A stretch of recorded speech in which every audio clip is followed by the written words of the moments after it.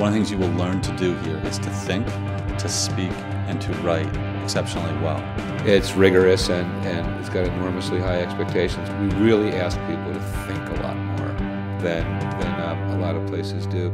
So I teach my class as a college seminar where students are expected to critically engage the text, and they are very much expected to be the driving force of that discussion, where they're developing independent thinking, critical analysis, and then you add in the component of problem solving. I don't want kids to be curious, I want them to be fascinated. I want them to be like, oh, you're kidding me, that's so cool. The students are fully engaged in what they're doing, and I think there's a lot of things that we do at Westtown to encourage that.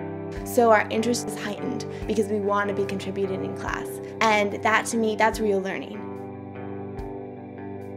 And then once they grab onto it and they want to know about it and they learn about it, then, see, that's where a lot of schools stop. For me, that's where it starts. Then I want them to say, what can I do with it? How can I use it?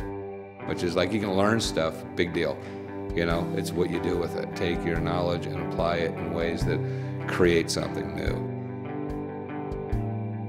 When you use the word life-size or the phrase life-sized education, you're thinking of an education that impacts the entire development of the person. Your teachers are passionate. They care.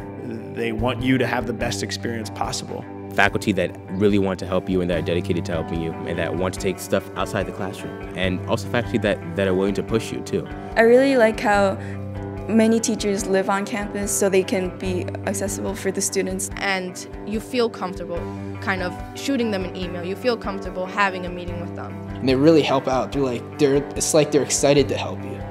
It's pretty amazing. It's definitely helped my learning. It's been learning that's been outside the classroom, inside the classroom, on dorm, on the athletic field. I mean, it's a 24-hour learning experience, and that can sometimes be very taxing, but in the end, it's incredibly rewarding. I was like, all right, I have nothing to lose. I'm going to take as many different classes as I can, and I am going to take the advanced ones and ask for help and find a tutor and do whatever it is just to be involved and just to challenge myself.